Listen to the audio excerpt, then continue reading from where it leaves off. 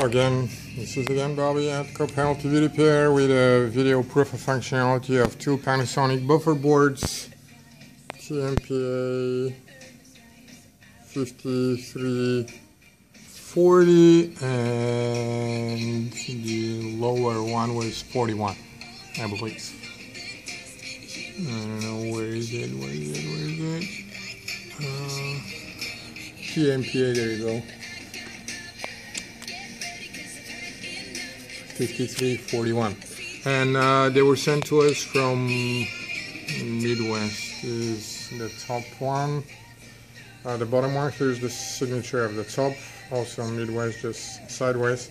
Just that IC was replaced. I still haven't closed it. As you can see, this is the replaced IC. The other ones have the radiator still on top, and we test them, of course, after we solder. We don't close it before that.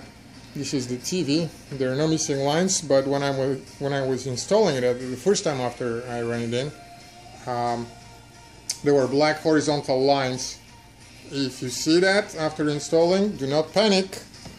It is pretty common for those connectors to not be plugged in evenly and properly. Just turn off the TV, reseat very carefully, because it's very easy to cut those. I actually recommend putting Scotch tape on top, and we are going to put some on here. Again, this is this set of buffers. We are going, if you see some horizontal line here, is just a shadow, reflection of the screen on the other side of the TV. I have to make another video in just a second for another buffer that was sent for repair.